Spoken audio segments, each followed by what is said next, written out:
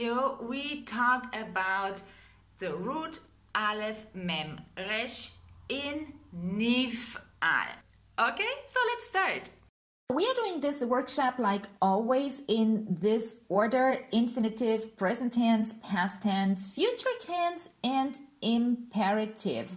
Now, like always, I put the starting time of each chapter in the bio of the video, so you can jump fast forward.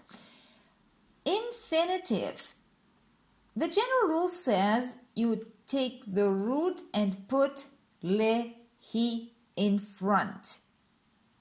And we do this now with our root, and then we arrive at lehi amer, to be said, to be told. That's it. Simply put lehi in front of the root, and you're done. That was quick. That was chapter 1. Present tense. Remember, we start always with the third person masculine singular, and that one is formed like this.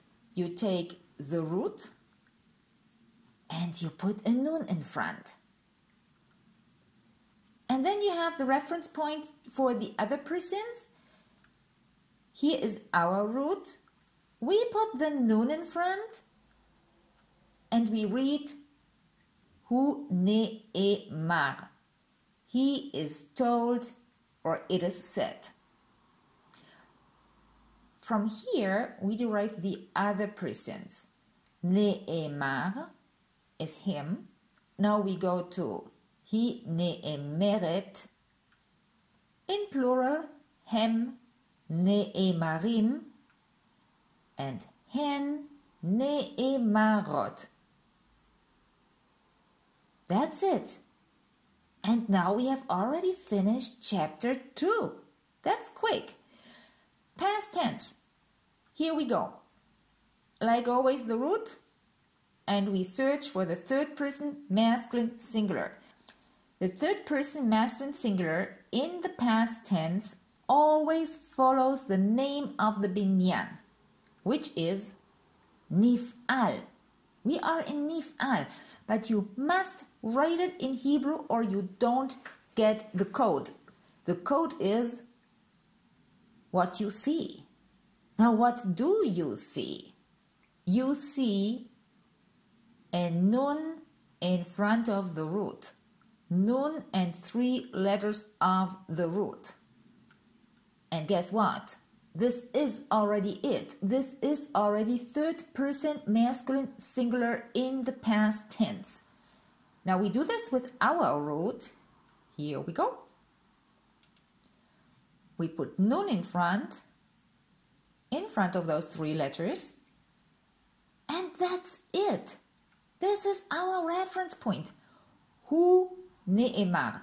He was told. If you now say, hey, Ruth, don't fool me. This I have seen before. Correct.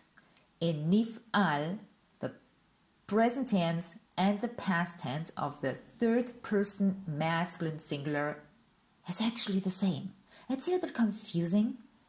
But hey, this is what it is. Still, I'm teaching you how to get there in different ways because the logic is not the same. But yes, you are right. And from here we take it. We go to our table, hu ne'emar, and we fill it up. And we now read it together. Ani ne'emarti, ata ne'emarta, at ne'emart, hu ne'emar, hi ne'emra, אנחנו נאמרנו. אתם, אתן, נאמרתם, נאמרתן. הם, הן, נאמרו. So that was quick and easy, and we move on to the future tense. Remember, we need prefixes and suffixes. Why am I saying that? Because for our reference point, third person masculine singular, you will see something like this. 2 yuds in front. Well, if you think I made a mistake, sorry to tell you no. The first one, the red one, is for all persons. This comes from le, he. So we have to put that I sound somewhere. This stays for all persons. And the yellow one is actually the one of the third person masculine singular. Right? Right. So how do we say he will be told? Here comes our root. And we read hu ye'amer. He will be told. We put this in our system. And here we go. Ani e'amer. Ata te'amer. At te'amri. Hu ye'amer. Hi te'amer. Anachnu ne'amer. Atem aten te'amru. Hem hen ye'amru. So, as you can see, it is exactly what I told you. Everybody gets a yud.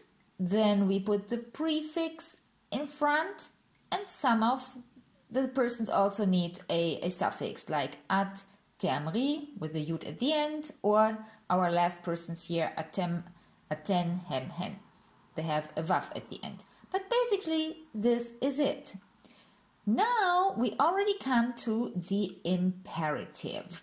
By now, you might know already you have two possibilities for 99% of the verbs, which means you use the future tense or you use the, what I call, grammatically correct imperative.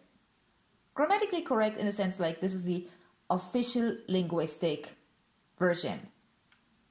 If you use the future tense, well, you just take what we already had and then you identify the persons that you need for the imperative. It is you male, you female, and you guys, whatever. You guys male or you guys female. And this is actually it. Now, if you decide to go for the linguistic imperative, that means for the correct imperative in a linguistic term, the general rule goes like this.